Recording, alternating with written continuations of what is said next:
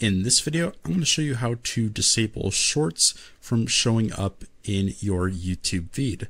So as you can see, I'm on the subscription tab here, and we can see this little shorts section right here, and we can see all of these shorts on the screen.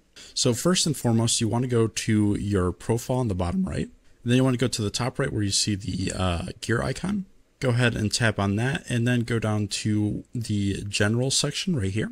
Scroll down until you see where it says playback in feeds. And what you want to do is turn this off. So that will disable the autoplay feature in your feed. And then you want to head all the way back to your subscription tab. And now under the shorts section right here, you want to go to these little three dot sections on the top right of the shorts.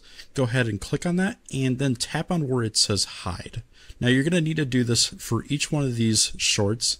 So I'm just going to go through each one of these, click hide on all of them.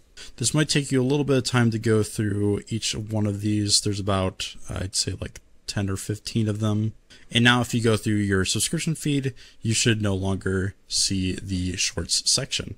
So if this video helped you guys out, please leave a like, but that's going to do it for this video. Thanks so much for watching, and I hope this helped you out.